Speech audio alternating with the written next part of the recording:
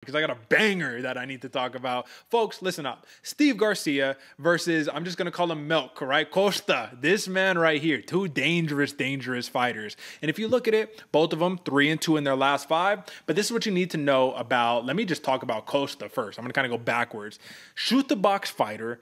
65% finish rate, fun southpaw who's going to bring it in a very favorable matchup because he also has a grappling edge, where a Steve Garcia, which the majority of his wins, first and second round knockouts, right? 11 knockout wins on his record.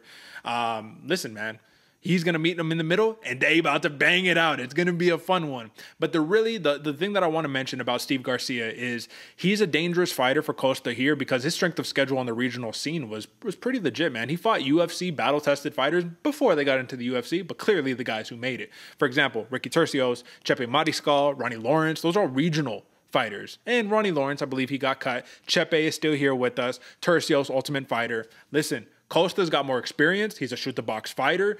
Lot to love about him, but don't sleep on Mean Machine Steve Garcia. So that's a banger alert. And if you do not tune into that one, I don't know what y'all are doing.